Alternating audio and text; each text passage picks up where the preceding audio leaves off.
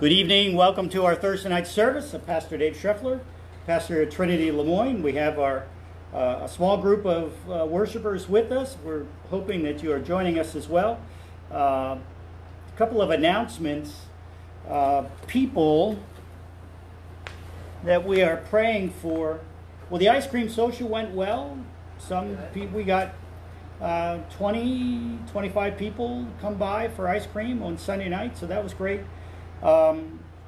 We are going to be praying for Carol Cawthorn and her family. Carol believes her son and daughter have COVID-19, the one who lives close by, and so she's isolating herself, and so we want to pray for Carol. Jack McGeehan passed away, so we're praying for the family of Jack McGeehan. That one you might have to put on the prayer list, Dennis, the family of Jack McGeehan. If I may... So we're praying for Jack McGeehan, or the family of Jack McGeehan. Shirley Zimmerman is on there. Shirley's not been feeling well, and I'm just feel we need to pray for Shirley. Karen Moeller is in Harrisburg Hospital with COVID-19 and is on a respirator, so we're praying for Karen. We're also praying for all of the residents at Fry Village. There are a number of cases of COVID-19 at Fry Village. We're praying for Shauna Trenhauser, who works there, all of the people. I mean, there's a lot of people. It's rebounding in some places, and so it's a real concern. We're not over the top. You know, I think we're going to start backpedaling a little bit, and then we're going to take off again. But the bulletin was sent to you, so it's a little different. But we are having communion, so things are going to be a little loosey tonight.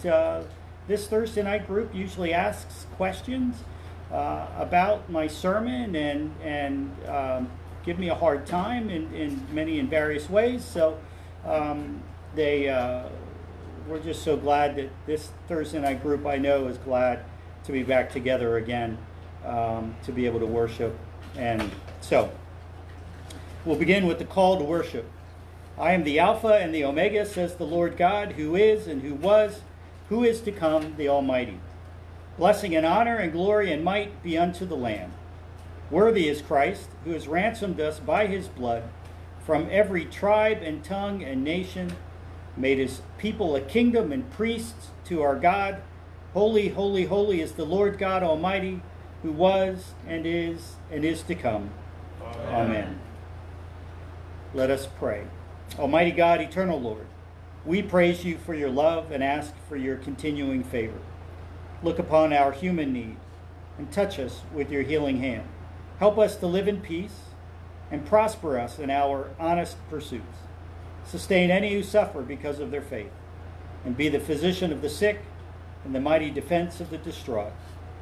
Uphold your church in every place, and give us the will to give of ourselves for the building of your kingdom. Pour upon us a new measure of your Spirit, that we may rise above our apathy, so as to assume greater responsibility for the service of others. Give us, O God, comforts and consolation, the zest of life and the courage of faith, until that day when in mercy you call us to be with you forever. Please join me. Through Jesus Christ, your Son, our Lord. Amen. And let us pray. God of compassion, you have opened the way for us and brought us to yourself. Pour your love into our hearts, that overflowing with joy we may freely share the blessings of your realm and faithfully proclaim the good news of your Son, Jesus Christ, our Savior and Lord. Amen.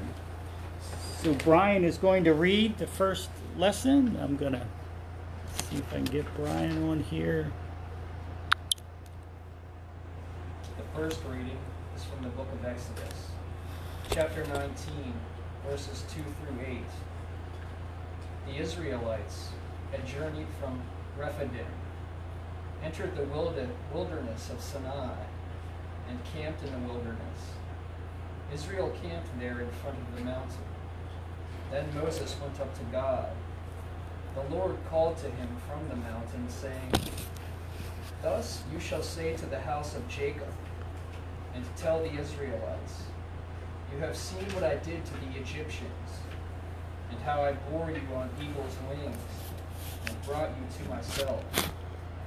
Now therefore, if you obey my voice and keep my covenant, you shall be my treasured possession out of all the peoples. Indeed, the whole earth is mine, but you shall be for me a priestly kingdom and a holy nation. These are the words that you shall speak to the Israelites. So Moses came, summoned the elders of the people, and set before them all these words that the Lord had commanded him. The people all answered as one, "Everything that the Lord has spoken, we will do." The word of the Lord. Thanks be to God. Sybil is going to read our next lesson. Second reading is from Romans 5, verses 1 to 8. Since we are justified by faith, we have peace with God through our Lord Jesus Christ, through whom we have obtained access to this grace in which we stand. And we boast in our hope of sharing the glory of God. And not only that, but we also boast in our sufferings, knowing that suffering produces endurance, and endurance produces character, and character produces hope. And hope does not disappoint us, because God's love has been poured into our hearts through the Holy Spirit that has been given to us. For while we were still weak, at the right time Christ died for the ungodly. Indeed, rarely will anyone die for a righteous person, though perhaps for a good person someone might actually dare to die. But God proves his love for us, in that while we still were sinners, Christ died for us. The word of the Lord. Thanks be to God. Thank you all.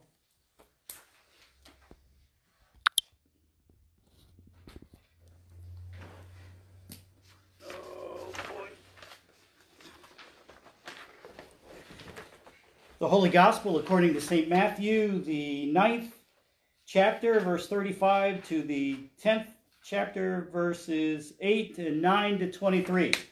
Glory to you, Lord. Jesus went about all the cities and the villages, teaching in their synagogues and proclaiming the good news of the kingdom, curing every disease and every sickness.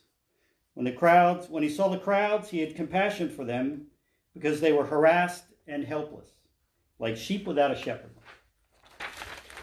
Then he said to his disciples, "The harvest is plentiful, but the laborers are few. Therefore ask the Lord of the harvest to send out laborers into his harvest." Then Jesus summoned his 12 disciples and gave them authority over unclean spirits, to cast them out and to cure every disease and every sickness. These are the names of the 12 apostles. First, Simon, also known as Peter, and his brother Andrew, James, son of Zebedee, and his brother John, Philip and Bartholomew, Thomas, Matthew, the tax collector, James, son of Alphaeus, and Thaddeus, Simon the Canaanian, and Judas Iscariot, the one who betrayed him. These 12 Jesus sent out with the following instructions: "Go nowhere among the Gentiles, and enter no town of the Samaritans, but go rather to the lost sheep of the house of Israel. As you go, proclaim the good news. The kingdom of heaven has come near. Cure the sick, raise the dead, cleanse the lepers, cast out demons. You received without payment, give without payment. Take no gold or silver or copper in your belts, no bag for your journey, or 2 tunics, or sandals, or a staff, for laborers deserve their food. Whatever town or village you enter, find out who in it is worthy, and stay there until you leave. As you enter the house, greet it. If the house is worthy, let your peace come upon it. But if it is not worthy, let your peace return to you. If anyone will not welcome you or listen to your words, shake off the dust from your feet as you leave that house or town. Truly I tell you, it will be more tolerable for the land of Sodom and Gomorrah on the day of judgment than for that town. See, I am sending you out like sheep into the midst of wolves, so be wise as serpents and innocent as doves. Beware of them, for they will hand you over to councils and flog you in their synagogues, and you will be dragged before governors and kings because of me, as a testimony to them and the Gentiles. When they hand you over, do not worry about how you are to speak or what you are to say, for what you are to say will be given to you at that time. For it is not you who speak, but the Spirit of your Father speaking through you. Brother will betray brother to death, and a father his child, and children will rise against parents and have them put to death. And you will be hated by all because of my name. But the one who endures to the end will be saved. When they persecute you in one town, flee to the next. For truly I tell you, you will not have gone through all the towns of Israel before the Son of Man comes. The Gospel of the Lord. Praise to you, Lord Christ. Brian, will you turn that air conditioner back on? Christy's going to... All right. I need a drink.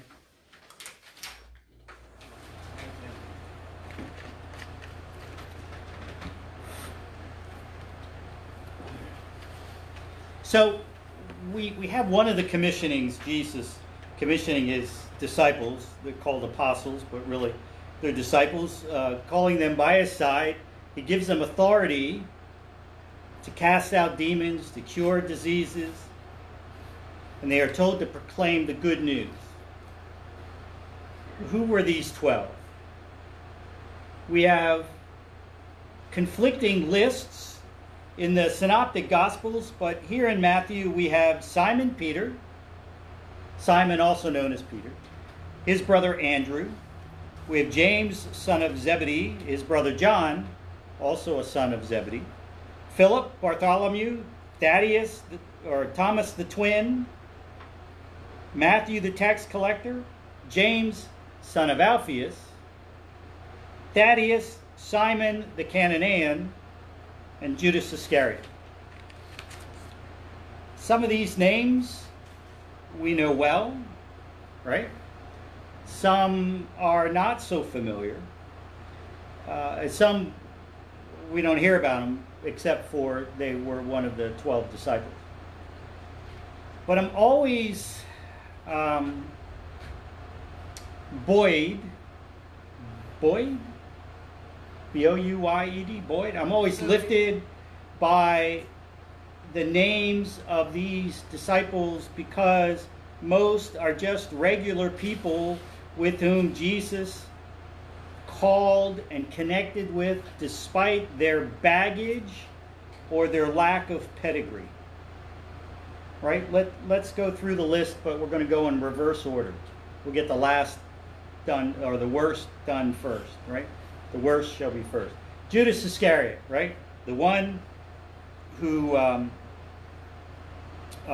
course, there are two Judases named in differing accounts of the 12 disciples because they'll list a Judas and it'll say in parentheses, not Iscariot. So depending on, but in Matthew it's Judas Iscariot. This is the one who betrayed Jesus. He's notorious. We're told at one point he was the treasurer and he would steal money from the treasury, right, from the other disciples. So he's a bit of a notorious figure. Of course, if you read the gospel according to Judas Iscariot, which is a Gnostic gospel, you get the sense that Jesus and Judas were close friends, and Judas did this handing him over as a favor to Jesus. So we have, again, conflict, even how Judas's life ends. There are conflicting stories of either he falls and his guts spill out, or he hangs himself, or he leaves sobbing, right? So, but we have Judas Iscariot.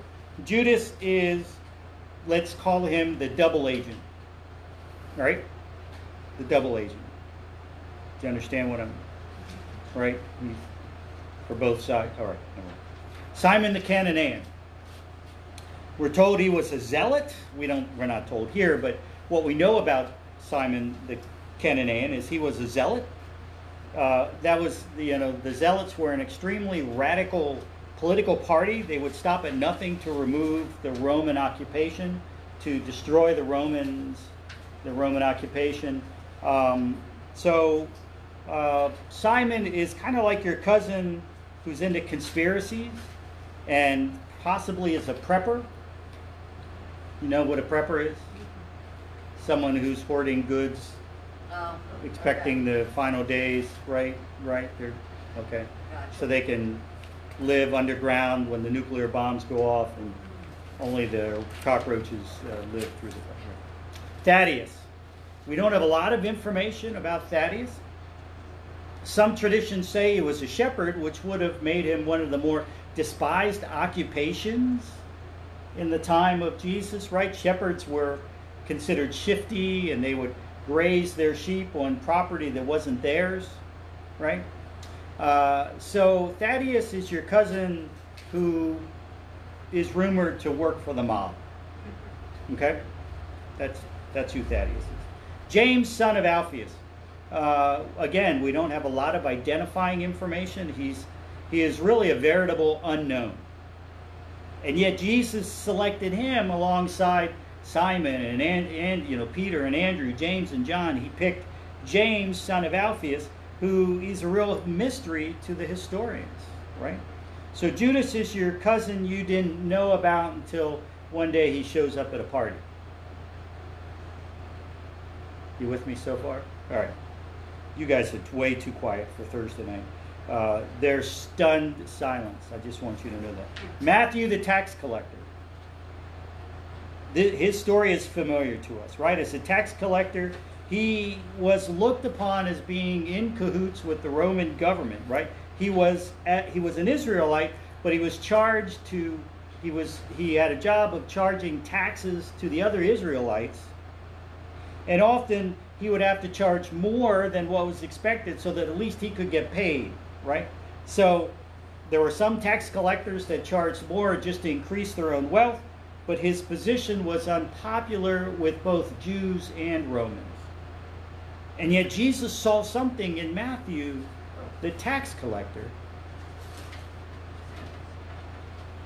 So Matthew is, let's say, he's the one that will muck your horse's stall, but he'll charge you an arm and a leg, right? He's the one that'll come help you dig out your sewage tank when you have, right? But he's going to expect a lot in return, right? Okay. Thomas is the twin. My man. This is Dennis's favorite person, the doubter, right? He is the one who doubts. He wanted to see Jesus, just like the other disciples got to see Jesus on the day of the resurrection. We also have to remember that Thomas was the one in the story of the raising of Lazarus when Jesus delays. He finally says, okay, we're going to go see Lazarus, and Thomas is the one who says, let's go so we can die with him. So we see two sides of Thomas, right? So Thomas is your cousin who doesn't believe anything, right? Thomas is the one who says, I don't believe it, right? Bartholomew, another veritable unknown disciple. He does appear at the ascension. So there's a list of disciples or apostles given at the ascension in the book of Acts, chapter 2 or chapter 1. But again, Jesus knew more about Bartholomew than we will ever know. So here's another lost cousin that shows up at a picnic one day, right? James and his brother John, they are famous because Jesus calls them sons of thunder, right? He first calls Peter and then Andrew, and then he calls James and John. They come from probably a fairly well-to-do family. They have a fishing business, right? They're there with their father. They drop everything to follow Jesus, possibly insulting their father in the process of doing that. But there's something about their personality that Jesus calls them sons of thunder, or he calls them the loud boys, right? So James and John are like your loud and crazy uncles, right? We all had loud and crazy uncles, right? And then finally we have Peter and Andrew. Again, brothers, also fishermen. Andrew was originally a follower of John the Baptist, but he's one that leaves, instead of being a follower of John the Baptist, he goes to be a follower of Jesus. So Andrew's kind of like the third wheel. When you want to go out with somebody, there's always the third wheel with you, right? And then Peter is a conflicted personality, right? Peter wears his emotions on his sleeves. He often speaks before he thinks. He's impetuous. The Catholic Church picks Peter as the first pope. That's who they trace their popes back to, because Jesus says, I will call you Petros, or I will call you Peter, and on this rock I will build my church, right? That's the Catholic Church claim to Peter. Peter also, even though he's a bit impetuous and he says things when he shouldn't speak, he speaks when he shouldn't speak, on the day of Pentecost, he preaches and 3,000 people are baptized.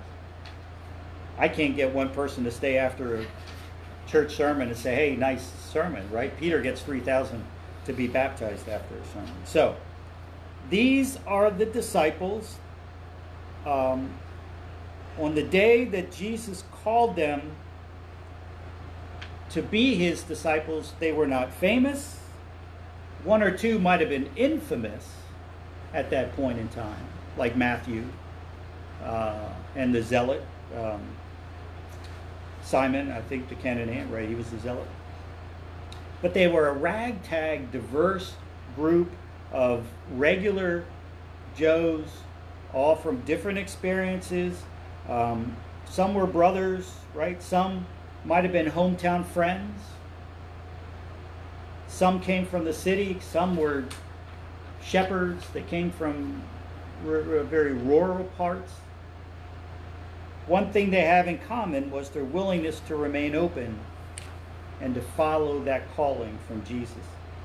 So, having heard a bit of their description, which disciple do you feel you are most like? Right? The quiet, veritable unknown, like James, son of Alphaeus, or Bartholomew. Maybe you feel like an outsider a lot of times, or you want to be part. You want to be more of a part, a greater part within the church or within a group, right?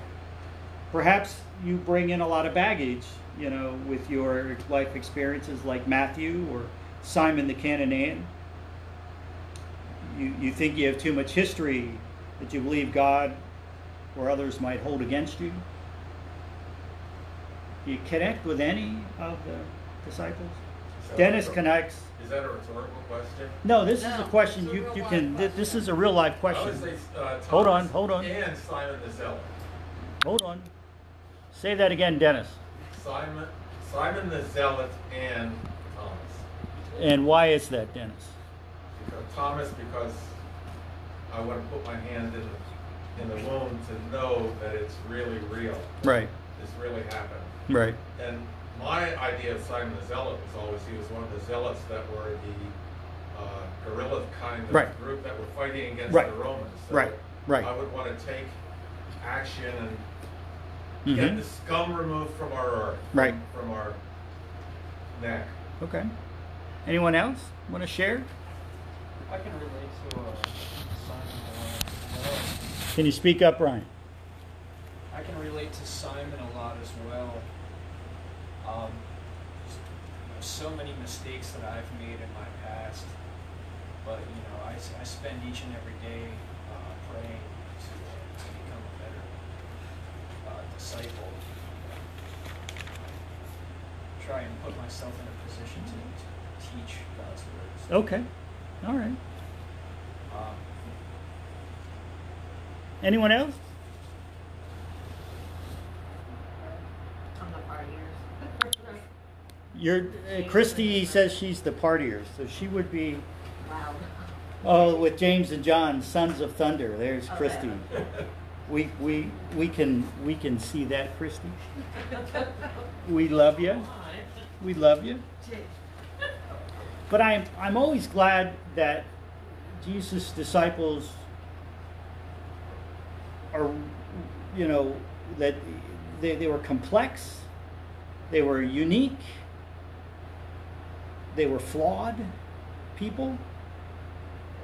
And yet these are the Big 12. These are the original disciples called to share this new expression of God's love. They're given a new authority. They were to proclaim this gospel of love through Jesus Christ. And as Jesus looked at his world and said to his disciples, "The harvest is plentiful, but the workers are few. These lost sheep need a shepherd." I kind of look at our world right now and I feel kind of the same way. Did you read about the election fiasco down in Georgia this week, where they had poll workers who were afraid to show up? So some people went in to vote and it took them 7 minutes, and some people it took them 5 hours because they didn't have enough people, they didn't have enough workers, they didn't have enough supplies, right? Sweltering heat. Right, standing in the heat. It was a microcosm, I think, of the way people feel right now in our world. A little lost, a little confused, and very afraid. I've said recently, over the last couple of weeks in my sermons, I've lamented a bit about the increasing secularness, the fact that religion has been eroded away from people's lives year after year in this country in particular. And now with this pandemic, I think people are trying to find some kind of base to stand on. And perhaps a little bit of facing your own mortality, right? Recognizing the fragility of life will put more people in the mood to seek some security and faith, or will look for a shepherd they can trust. Perhaps this pandemic may help people in the church realize right now that we are surrounded by lost sheep. The plentiful harvest is just in our backyards. Now is the time we should be sharing the gospel. And yeah, I know it's hard because we're still sort of sheltered. Well, we're not sheltering in place anymore, but we're just getting comfortable again with being around people. And maybe you are thinking, well, I don't know what to say. Remember the gospel teaching. The Spirit will give you the words to say. And take it from me, my 15th anniversary of my ordination was this week. Yesterday, in fact. 15th anniversary. Thank you. I don't say that for the kudos. I say that because I'm just going to tell you, when God calls you, He keeps pestering you until you say, all right, Lord, I get it. Now's the time that we should take advantage of sharing the good news, because there are people out there that need to hear some good news.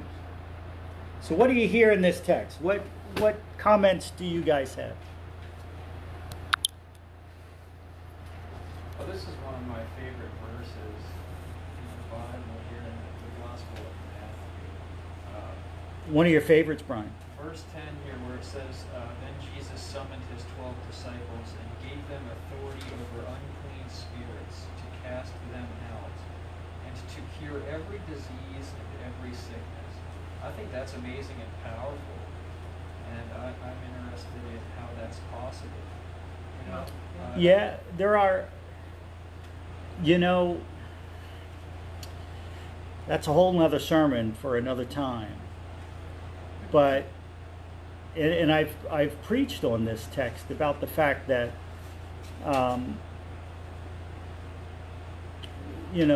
us being able to do the things that Jesus does, or to do even greater things,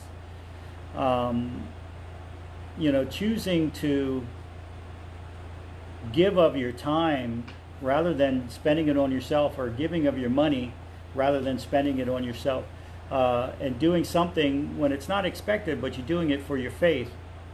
Dare I say, Jesus would look at that and say, you're doing something greater than I could do. Absolutely. It doesn't have to be healing the sick and raising the dead. It can be as much as being with somebody as they're dying and comforting them.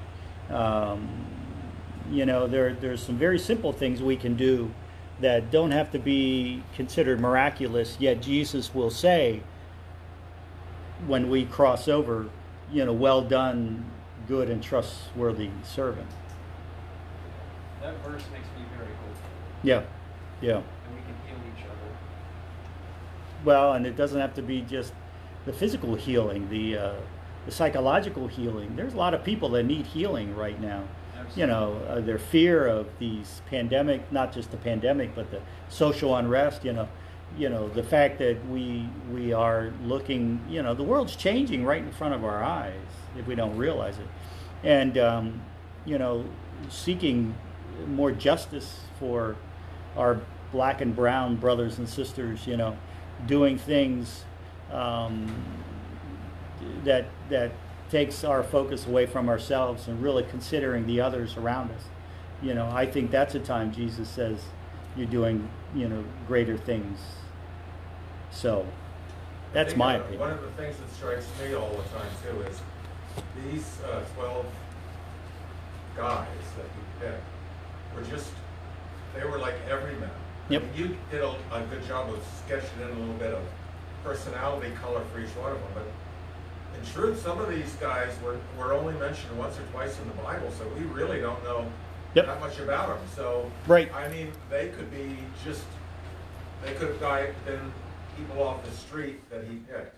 So it's not like you have to have special superpowers to be an apostle. Exactly. Because these were just guys from everyday life, you know. He didn't. So- He didn't just pick, you know, Joe the rabbi in this synagogue and John the religious leader in this and the mayor of, you know, Bethlehem and the right. He picked just normal people, I'm and sure none of them thought that they could end up doing what they all did either, you know. Yeah. absolutely, absolutely. Spreading the word. That's why, you know, I said at the very beginning, it's what gives me hope. Brian's talking about hope. It gives me hope because, you know, a schmuck like me, you know, I feel like, you know, well, there's some hope for me too, because, you know, you don't have to be rich and powerful. That's not who Jesus called. Right. Right. He called the flawed. He called the broken. He called, you know, the hated. Matthew, the tax collector, he would have been hated by the Israelites, right? You know, if you live next to a zealot, I'm not so sure he was your best neighbor, right? I mean, you've known some people in your life that are zealots and for something, right? They're a zealot for, you know, maybe a particular football team, and it just drives you crazy because that's all they talk about. That's all they're focused on, right? Zealots can be tough people to be around, and there's one, you know, the shepherds, right? Again, you know, not considered the best job, not the most respected position in first century Palestine. It's like Democrats and Republicans. You know, trying to listen to one of them. You know, Yeah. like, and you're not going to agree with Yeah. them. You just got to be like, I just can't hear anymore. Yeah. That's- Yeah. Yeah. Yeah. What about this microchip thing that we keep hearing about? Is that like, you know, it scares me that that's in the Bible. You know, that we're going to get numbered. No, we're not gonna get microchipped. I don't know where you're getting this information, but Yeah, well, I never heard anything about they, it. they can't even get you to vaccine in 18 months. They're not going to stick a microchip in your back like your cat and your dog so they can figure out who you are. I'm sorry, it's not going to happen. I've heard rumors of this since I was a child, since I was a baby. People Thank you. talking about this microchip that's going to be It- installed in us. It is. I've heard for years. I'm going to get a data port put right in my neck. Right? I could just stick a USB a flash drive in there and can download all my worries, and then I can Do you give it think that people could- give it to somebody Do else. you believe that people are shot with computer chips? No, No. we need to get the prayers. I think. I'm Thomas, I don't believe any of that stuff. One last thing before you go, Pastor, and this is, I know this is another subject for another whole time, but you referred to the book of Judas. Some people think The Gospel of Judas Iscariot. Yes. that we needed to have Judas to fulfill Jesus' legacy. I mean, some people say that Judas was required in this, and that he was actually, someone would say, the truest of the disciples, because he did what had to be done, even though he didn't want to, and Jesus was their best friend and their savior. But yeah, I mean, but it's Judas almost had like, to somebody had to do this, Right. this deed. You know? and which pushes the story further. You know, I think if they said, well, his friend Judas betrayed him, right? It just doesn't sound as powerful as one of his disciples turns on him, right, for money. And but you're absolutely right, you know, and I think it's described that Jesus goes to Judas and says, "Hey, I need you to do this for me." So it's a good book. I like the Gospel of Judas Iscariot. It's kind of like the Gospel of Mary Magdalene. They're good books. They're non-canonical. They're not pseudepigraphal. They aren't in the Septuagint. I don't know what does that mean? They're part of the Nag Hammadi scrolls that they found, the Dead Sea Scrolls. They found these. There was a group of Essenes who lived in the desert, sort of separated themselves, and they found this whole cache of their scrolls, their writings, and they're called Gnostic writings. And this is the Gospel of Judas Iscariot, the Gospel of Mary Magdalene, There were the more. Gospel of Thomas. These are all part of these Gnostic writings that they were not considered to be in the canon because it just portrays a different relationship with Jesus than what the group of people who put together the Bible wanted, you know, within that canon. And then they were hid for thousands of years because the Essenes were afraid they were heavily persecuted, and so they buried them in a cave. And a Bedouin shepherd looking for firewood finds all of these things in these clay jars in a cave and comes to light. And some of them were burned for firewood, so we don't even know. There were things that might have been in there. What's another word you said? The Bedouin, You said 2 words. I had no idea. I'm sorry. I've never heard of them. the Nag Hammadi. Yeah, It's just a part of the area where they found these scrolls. So I'm sorry. I'm not trying to make myself look smarter than what I am. So okay, let's get to the. I'm going to bring this back to me. Sorry, people at home. I am going to say the Apostles' Creed. You say it to yourself or in your heart. All right. Do not say it along with me. Just read it and follow along and say it in your heart. You with me? Yeah. Okay. I believe in God, the Father Almighty, creator of heaven and earth. I believe in Jesus Christ, God's only Son, our Lord, who was conceived by the Holy Spirit, born of the Virgin Mary, suffered under Pontius Pilate, was crucified, died, and was buried. He descended to the dead. On the third day he rose again. He ascended into heaven. He is seated at the right hand of the Father, and he will come to judge the living and the dead. I believe in the Holy Spirit, the Holy Catholic Church, the communion of saints, the forgiveness of sins, the resurrection of the body, and the life everlasting. Amen. Dennis is going to read the prayers for us. Called into unity with one another and the whole creation, let us pray for our shared world.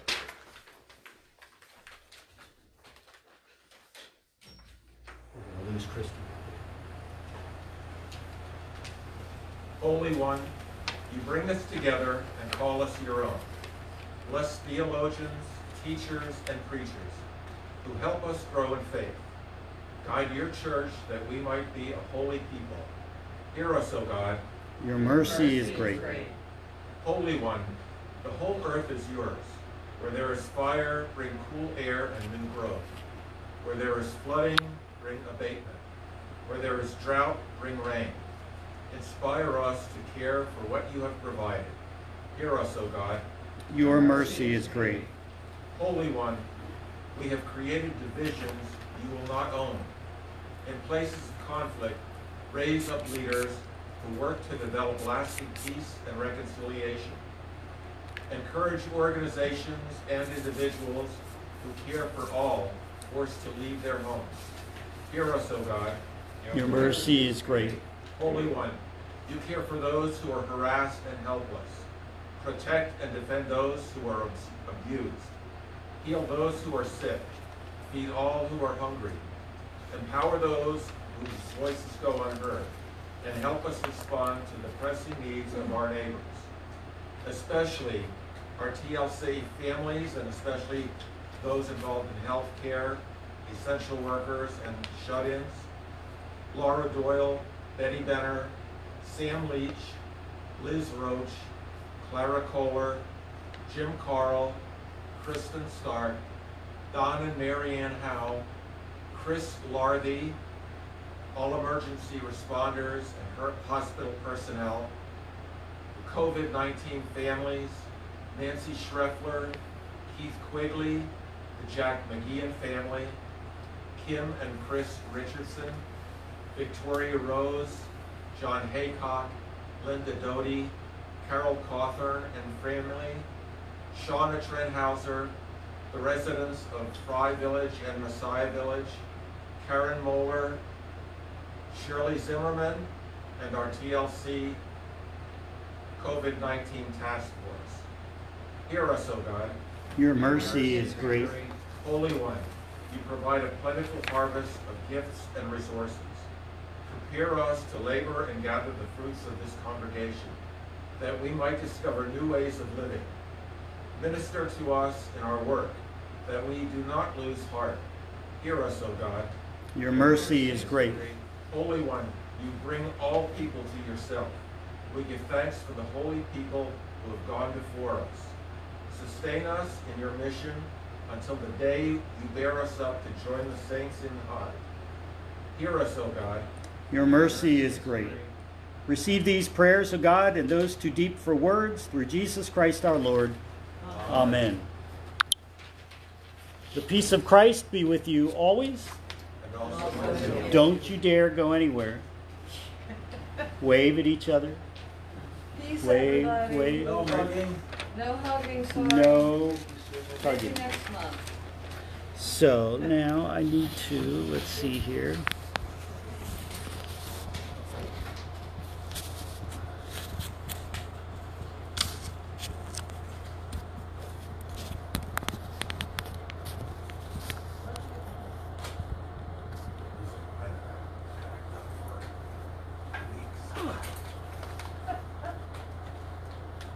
Trying to get myself on camera.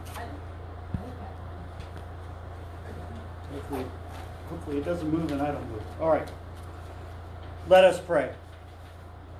Almighty God, your saints were often poor, yet you made them rich in works of faith. Help us bring you gifts that reflect our gratitude for the heavenly treasures you have given us. Amen. Nope. I go this way. See if that helps. Nope. Holy, mighty, and merciful Lord, heaven and earth are full of your glory. In great love, you sent us Jesus, your Son, who reached out to heal the sick and suffering, who preached good news to the poor, and who on the cross opened his arms to all.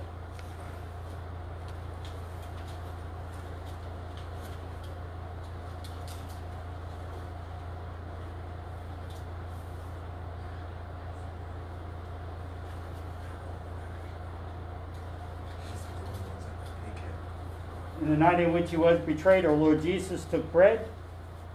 He gave thanks, he broke it, he gave it to his disciples, saying, "Take and eat. This is my body broken for you. Do this for the remembrance of me." And again after supper he took the cup. He gave thanks. He gave it for all to drink, saying, "This cup is the new covenant in my blood, shed for you and for all people for the forgiveness of sins. Do this for the remembrance of me." I'm going to ask that you say with me the Lord's Prayer just quietly in your heart. Lord, remember us in your kingdom and teach us to pray. Our Father, who art in heaven, hallowed be thy name. Thy kingdom come, thy will be done on earth as it is in heaven. Give us this day our daily bread, and forgive us our trespasses, as we forgive those who trespass against us. Lead us not into temptation, but deliver us from evil. For thine is the kingdom, and the power, and the glory, forever and ever. Amen. I'm going to come around with communion. I want you to take a cup and a wafer. Just be very careful. Do not consume anything yet. We're going to do it together. We're going to be Presbyterians for a day or for a month.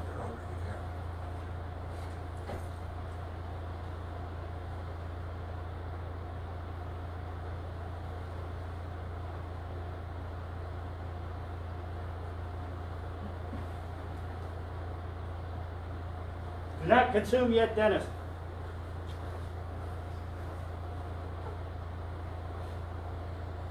You can tell you're trying. He was most of the way in his mouth. All right, let's take our bread. The body of Christ given for you. Go ahead. Amen.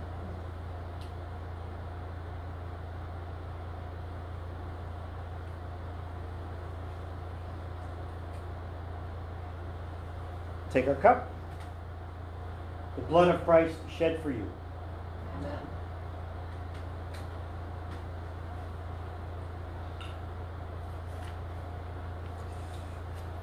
The body and blood of our Lord Jesus Christ strengthen you and keep you in His grace.